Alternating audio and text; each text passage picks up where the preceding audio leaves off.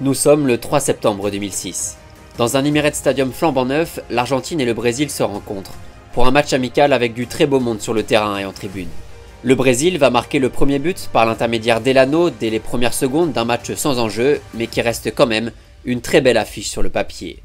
En deuxième mi-temps, le numéro 19 va faire son apparition sur le terrain et va laisser un bon petit souvenir à la défense argentine et en particulier au prodige de l'Albiceleste. D'abord, il offre une superbe passe D pour Elano qui inscrit son deuxième but de la rencontre.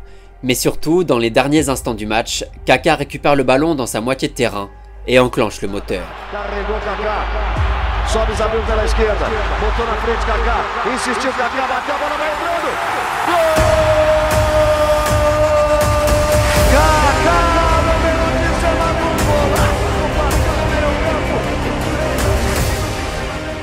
Dans la liste des derniers, on peut toujours avoir de bonnes surprises.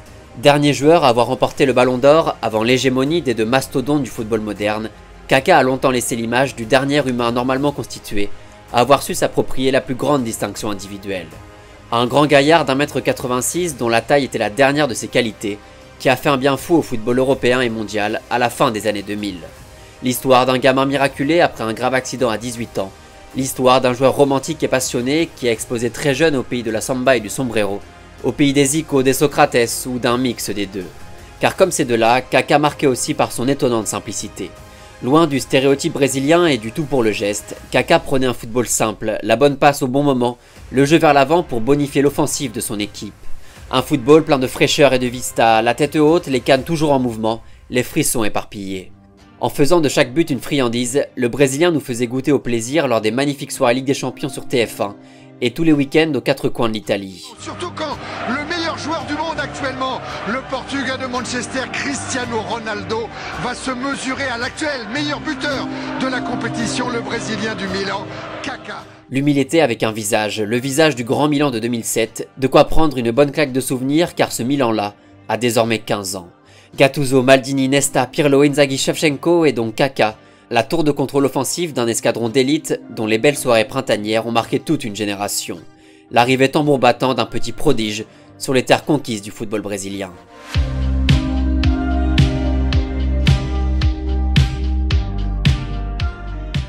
En 2003, un jeune Brésilien de 21 ans est transféré vers le vieux continent pour rejoindre le champion d'Europe en titre, l'AC Milan, déjà garni d'une belle petite délégation brésilienne. À l'époque, ce n'est pas n'importe qui. Kaka, malgré son âge, a fait partie de la Seleção qui a remporté la Coupe du Monde en 2002, prenant part à quelques minutes du match contre le Costa Rica en phase de poule. C'est un immense espoir du football brésilien qui a montré tout son talent du côté de Sao Paulo et dont la cote n'a fait que monter en Europe après d'excellentes performances sous les couleurs blanches, rouges et noires de l'équipe de Rogério Ceni. Après son arrivée en Lombardie sous les ordres de Carlo Ancelotti, les promesses vont très vite se confirmer.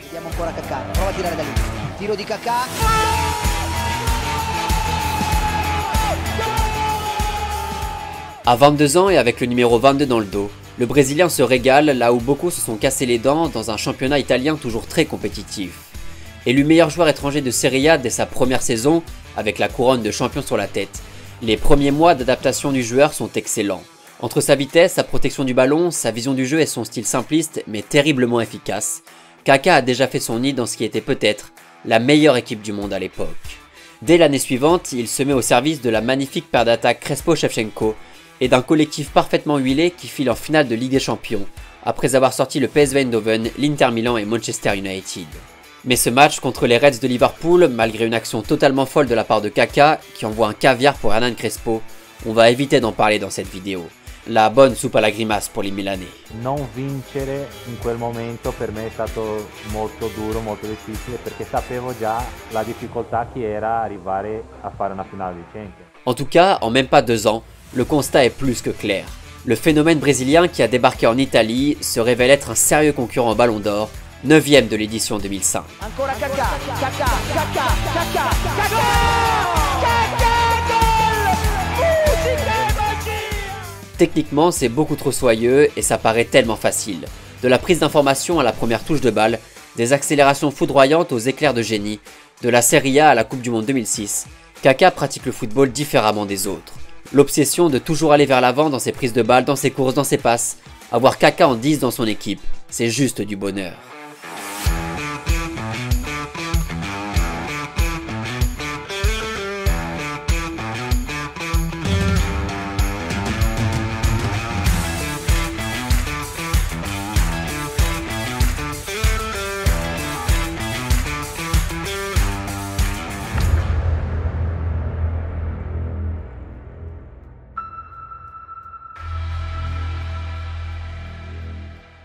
Lors de la saison 2006-2007, après la défaite de la Seleção contre les Bleus malgré une équipe monstrueuse sur le papier, la faute au plus grand chauve de l'histoire, Kaka va vraiment se fâcher.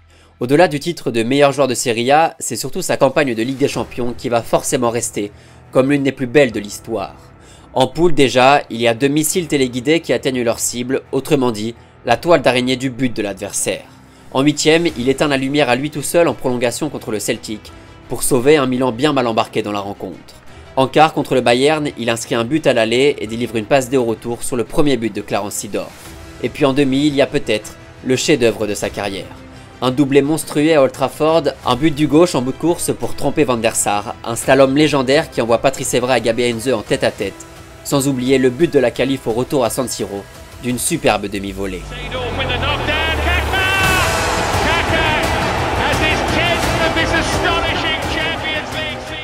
Il y a des manières d'accéder à une finale de Ligue des Champions, et celle-là, c'était plutôt une bonne solution. Lors de la finale au stade olympique d'Athènes, Inzaghi ouvre le score en déviant un coup franc d'Andrea Pirlo avant que Kaka ne décide de tuer le match en toute fin de rencontre. Une ouverture brillante pour Pipo, encore lui, toujours à la limite du hors-jeu, pour enterrer les espoirs des Reds de Steven Gerrard, malgré leur retour au score en toute fin de match. Les coéquipiers de Paolo Maldini sont de nouveau sur le toit de l'Europe, portés par un joyau qui finit meilleur buteur de la compétition, avec 10 réalisations. Un sacre magnifique pour une équipe qui l'était encore plus, et qui a pu compter sur son milieu offensif pour aller chercher la 7e Ligue des Champions de son histoire. Kaka reçoit les éloges de tout le monde, les fans, la presse, les joueurs. Le meilleur joueur du monde pendant ces quelques mois en 2007, c'était lui et personne d'autre. De quoi décrocher tranquillement le très courtisé ballon d'or, loin devant Cristiano Ronaldo et Lionel Messi, déjà dans les parages. La saison suivante de Kaka est juste énorme, impliqué sur 25 buts en 30 matchs de Serie A, et qui remporte au passage la Coupe du Monde des clubs et la Supercoupe de l'UEFA. Le registre est plus ou moins toujours le même. Kaka est le métronome du jeu des Rossoneri, celui par qui tous les ballons passent, le connecteur idéal entre la paire de relayeurs derrière lui et les différents attaquants devant. Avec une dernière saison en 2009 dans les mêmes standards que la précédente, 5e au classement des meilleurs buteurs de Serie A alors qu'il est toujours numéro 10 aux côtés de ses compatriotes Ronaldinho et Alexandro Pato, Kaka joue en réalité ses dernières minutes avec le numéro 22 sur les épaules. Le club milanais n'y arrive plus en championnat depuis déjà quelques saisons et se fait sortir en 16e de finale de la Coupe UEFA contre le Werder de Brême, de quoi forcément donner des envies d'ailleurs pour le maestro brésilien. Et ça tombe plutôt bien puisque du côté de l'Espagne, le Real et Florentino Pérez ont fait tourner la planche à billets durant le printemps et veulent reconstituer l'équipe des Galactiques.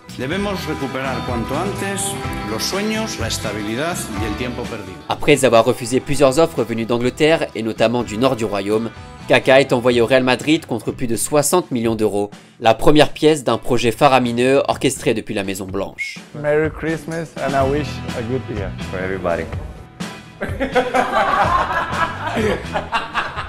Au passage, il remporte la Coupe des Confédérations 2007 en étant évidemment élu meilleur joueur de la compétition. Le voilà désormais galactique malgré un attachement fort et sincère avec le club lombard et Adriano Galliani, bras droit de Silvio Berlusconi, dont certains racontent qu'il avait les larmes aux yeux au moment de signer les documents officiels pour vendre le Brésilien.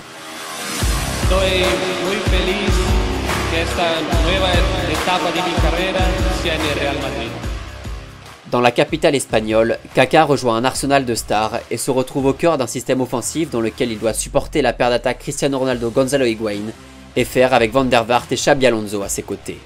Malgré de bonnes choses et un Real qui termine 2e de Liga avec 96 points marqués, le joueur traîne une blessure au genou gauche qui l'empêche d'enchaîner les bonnes prestations.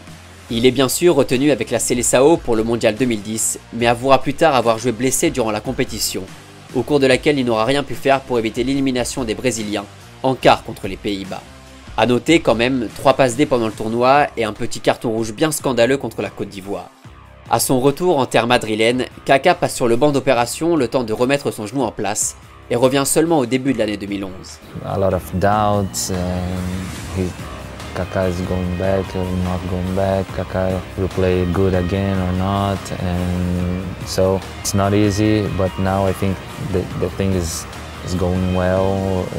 I can show more than I can do for Real Madrid. Si individuellement, Kaka a toujours un peu de mal à retrouver son niveau de 2007 et en plus mis en concurrence avec Mesut Özil, les Madrilènes sont barrés en championnat et en demi-finale de Ligue des Champions par le FC Barcelone et par un petit Argentin sur une autre planète cette année-là.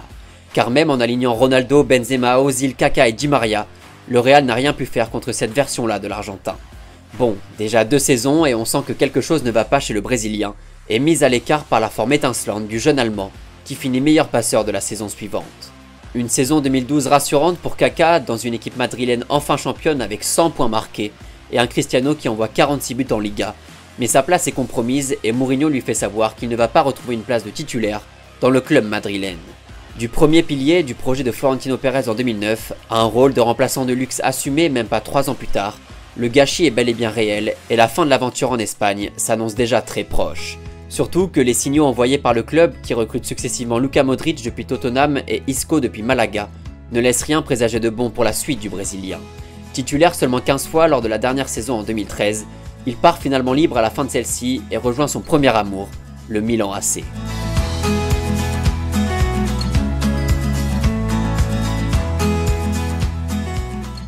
La machine à remonter le temps fonctionne à merveille. Comme l'histoire est toujours aussi bien écrite dans ce genre de situation, le numéro 22 retrouve de sa superbe. Au milieu du marasme milanais, l'éclaircie brésilienne réchauffe les cœurs des supporters rossoneri qui profitent de chaque match et de leur nouveau capitaine.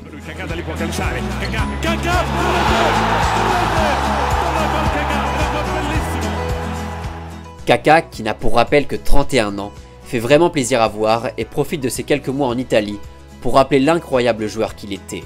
Quelques buts par-ci par-là, du dribble et des sourires, et le joueur, toujours fragilisé physiquement, repart finalement pour la franchise MLS d'Orlando City à la fin de la saison 2014. Mais avant de vivre le rêve américain, Kaka passe par le Brésil et son club formateur de Sao Paulo pour 6 mois, avant de passer les 3 dernières saisons de sa carrière en MLS. Un long crépuscule floridien aux côtés de plusieurs grandes stars européennes présentes dans la ligue, dont David Villa, Robbie Keane ou Didier Drogba. Clap de fin pour un créateur de souvenirs, un acteur de notre jeunesse qui nous en a mis plein les mirettes à l'Emirates, San Siro, Old Trafford, au Brésil et ailleurs.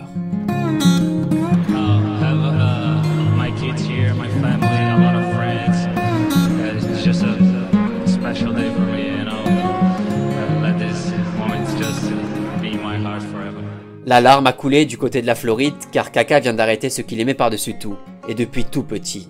Du jeune espoir des banlieues chics de Sao Paulo au meilleur joueur du monde, Ricardo Isaacson dos Santos Leite, surnommé Kaka car son frère avait du mal à prononcer le prénom Ricardo, est une image indélébile du football des années 2000. Un joueur qui a pris une place folle dans nos cœurs et dans la boîte à souvenirs des soirées Ligue des Champions de l'époque. Le talent pur et jamais forcé d'un artiste balle au pied et d'une personne vantée pour son humilité et sa gentillesse.